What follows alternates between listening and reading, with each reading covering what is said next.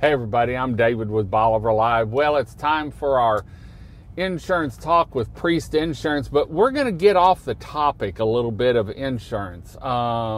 This is a pre-recorded show. We're on the beach.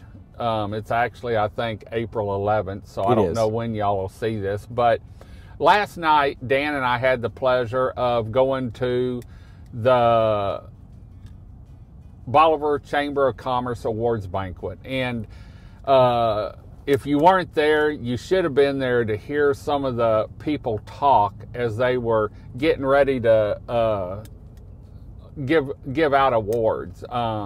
Randy Martin, I think he had a little politician in him last night because he got a little long-winded, and you could see everyone up there trying to hurry him along, but he brought up some stuff, and he had a phrase. Lance Bradley, and you and I were just talking about this, talked about some of the old places down here, the old Crystal Beach, the old Bolivar, and so we're going to talk a little bit about that because I'm here with Dan Priest, and he's been down here, what, 42 years? My parents bought a house down here in 72, and we're still on the same property. Still on the same property, and you were naming off the Lighthouse Grill. The Gaslight. Yeah.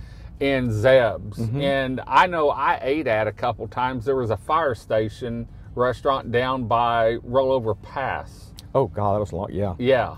And the old OK Corral.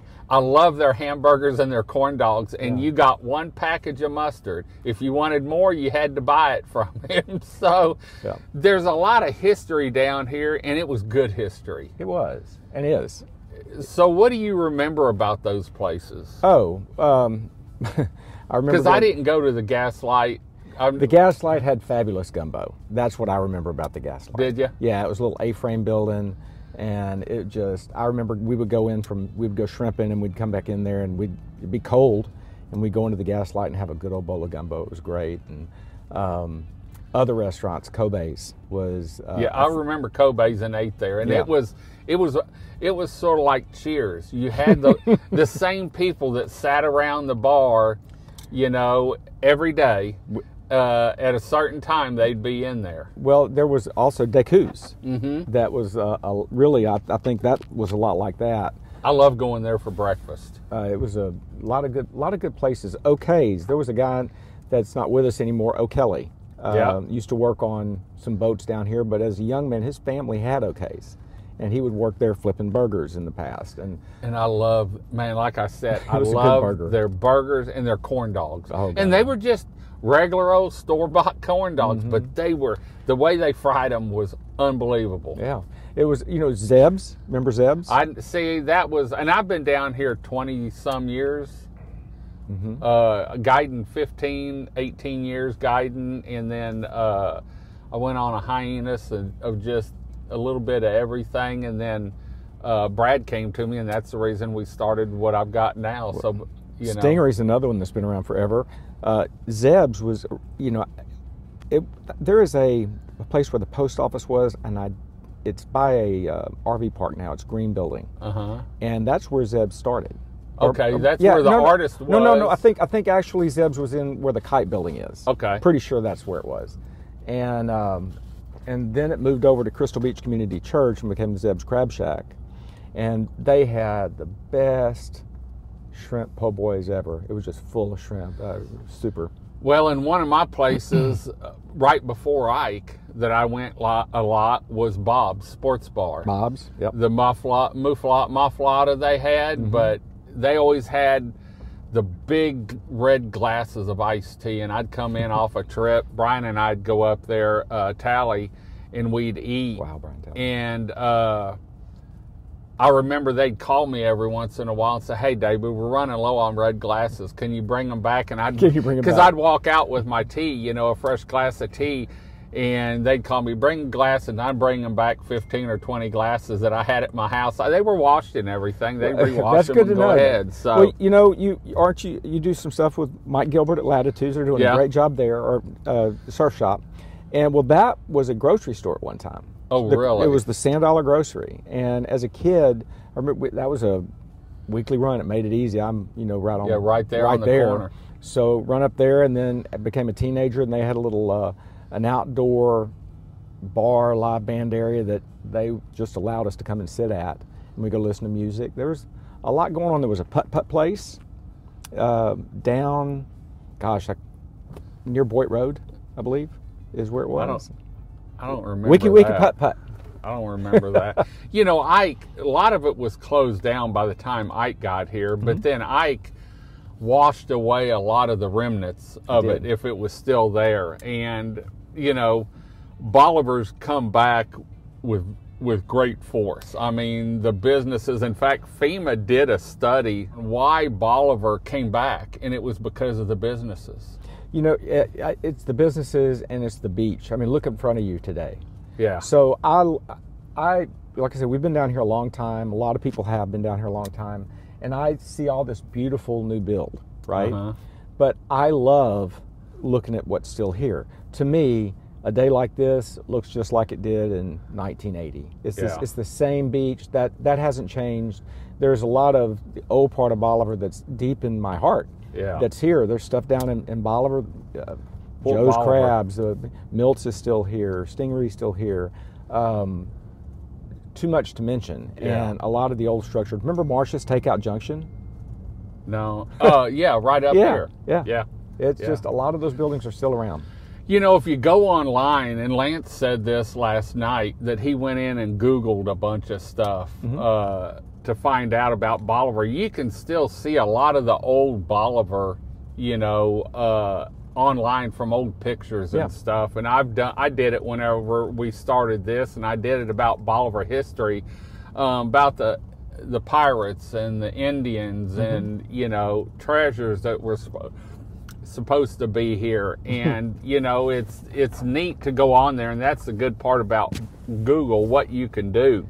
We actually have a picture in the house from, I'll show it to you sometime, from about, it's got to be about 1975, and the reason I say that, it's an aerial picture, and it's of the zoo. And you know, it's so funny because it's not there anymore, not like it used to be. It looks exactly like Does it? Yeah, the only difference in that picture were maybe the bathing suits and the hairdos, and the hairdos and the age of the cars. But there's still cars jammed up left and right. It's just a newer year model. Different people. Bathing suit. Yeah. Probably less bathing suit than used to be. I wouldn't know, David. I don't know. Well, we were looking for things to do on this trip and on this show, and I was talking about, you know, last night and some of the history that was talked about, and Willis got an astounding award. Tim Byram got an award because he's been down here so long. You know, the awards that were given out are well deserved, and it was the food was good. It was at Jose's. The company was good. Keith invited me, and I accepted, and it was great to see everyone, because a lot of people, you don't see them now because everyone's so busy. And that was when I walked in about 5:45, it was packed. It was a nice evening of representing Bolivar. Yeah, representing Bolivar. And so I want to thank Keith for inviting me down, and everyone that I talked to there. And I didn't have a visor on there, and that was the biggest comment I got was, David, we've never seen you without a visor. So and shoes. And I had shoes and blue jeans on too. So we're going to head on out. We've got some more recordings to do, and Dan needs to get back to the office and take care of his customers probably. So, you know, we do this show every Tuesday, excuse me, at 4 p.m. where we typically talk insurance, some aspect of it, and you can see it on our BolivarLiveTV.com. You can see it on our social media channels, but it's every Tuesday, and it's always with Dan Priest. We're going to head on out. Hope you enjoyed the show. Until next time, and a little Bolivar history. All right. Y'all have a great day, great week. Come see us. God bless, and bye-bye. Priest Insurance Agency has been located in the heart of Lumberton, Texas since 2001, providing a consultative approach and educating customers on how their insurance works for them throughout the coastal region of Texas. Priest Insurance specializes in the coastal region of Texas, covering home, auto, business, and recreational insurance. With ties to the coastal communities, Dan Priest has had the sand between his toes since 1972, with a home on Bolivar Peninsula in Galveston County. He survived a storm named Ike, but lost his home. With insurance coverage, his family was able to rebuild following the 2008 storm and continues to make memories beachfront. Priest Insurance specializes in the coastal communities, family dwellings, investment property, and business insurance. They've been there. Whether you're looking for or have a family retreat along the Texas coast, investment property, or a business, Priest Insurance would be honored to work with you and your family to make sure you're covered anytime trouble arises. For more information on Priest Insurance and their contact information, please visit their website at www.priestinsuranceagency.com, or their office is open for phone calls with questions and consultation Monday through Friday, 8 a.m. to 5:30 p.m. by calling 409-755-7600. Priest Insurance Agency, working and educating customers, making sure they understand and have the coverage they deserve.